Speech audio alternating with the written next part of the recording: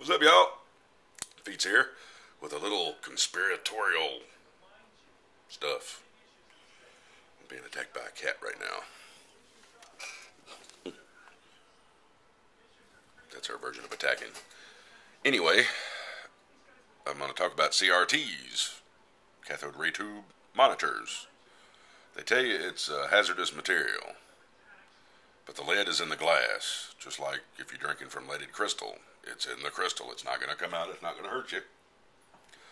But I think I've stumbled across this last night, and this is why they give you a bunch of BS and tell you, oh, it's hazardous material. Here's the amount of lead in a TV. If you've got a 35-inch television, total weight in glass is 117 pounds.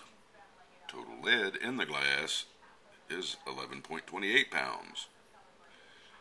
With lead hovering around $1 a pound, do the math. They tell you it's hazardous, you give it to them. Not a bad racket.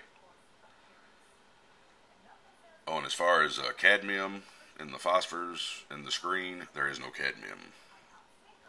Not unless you're scrapping 50-year-old TVs, and I just don't see that happening. These are computer monitors here, look. NA, total lead in panel. And the panel is the front, the part that you're looking at, I think, for the monitors.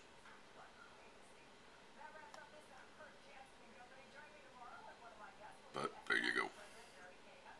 It sounds like a load of bull pucky to me. They want your stuff and they don't want to give you money for it. And sometimes they make you pay to take it. Man, it's almost as good a racket as the church. See ya.